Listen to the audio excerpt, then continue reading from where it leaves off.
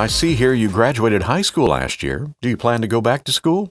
I would like to, but right now I have 2 part-time jobs. This job is full-time, and it would help me so that I can maybe take some night classes. Can you open this? Okay, well, after reviewing your resume, it does seem you are a bit underqualified for this position. However, we will be in contact if anything opens up. Oh, okay. Thank you for your time. Oh, so many interviews and no prospects. Hey, yo! Your little sister let me in. Whoa, there's some serious mojo here. What's up? What? She's not supposed to open the door for anyone. Whoops, sorry. I feel stuck. I gotta work 2 part-time jobs that barely pay enough to help my mom with the utility bills. Dang, sorry, man. And when I try to get a higher-paying job, I'm underqualified. Yo, I feel that. If it wasn't for my uncle lying that I worked in his auto repair shop this summer, I'd be stuck in kitchens with you. Thanks. Very helpful. Sorry, that wasn't very, nice. I'll try this again. I'm sorry you're feeling overwhelmed. I'm here to listen when you're ready to share more about how you're feeling.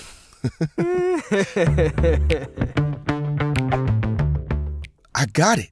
What if I work for a solar company? I mean, with climate change and all, that's a job that will be around for a minute. If I start some technical certificate program now, I'll for sure have a job when I finish. That's not a bad idea.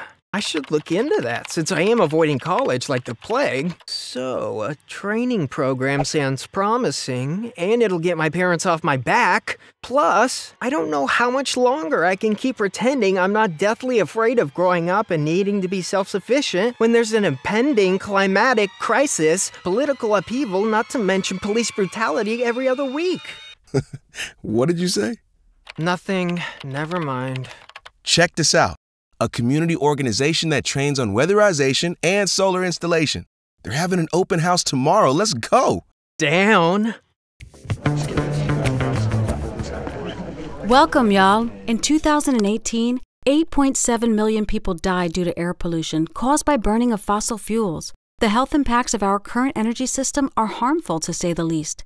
On top of that, a lot of us don't even know where our energy comes from. But one thing is clear. All energy from coal, oil, or gas causes air pollution. And what's more, it's unsustainable to us and the planet. Low-income households constantly have to compromise between paying an energy bill or buying food or medicine. Black households spend 43% more of their income on energy costs. Latinx households spend 20% more, and Native American households spend 45% more. Due to climate change and energy monopolies, we are disproportionately impacted by power shutoffs from utilities. So in the spirit of honoring traditional indigenous ways of interacting with the planet, we believe energy democracy is for all, and not only for the few. With the threat of more power shutoffs, we want to make sure folks have the knowledge they need on renewable energy and how to organize around energy options and access. Our power is in managing our own energy power. Whoa, I was not expecting any of that. Man, I didn't even know energy justice was a thing. It's all connected. Energy, racial justice, wow. I don't think I just want to work in solar. I think I want to influence how it's made, governed, and managed, and make sure everyone has access to it. Yo, me too! Did we just become responsible adults with a passion to change the world? Maybe. Frank, can you watch your sister while I run to the store? Yeah. And Mom, can we talk about energy justice sometime?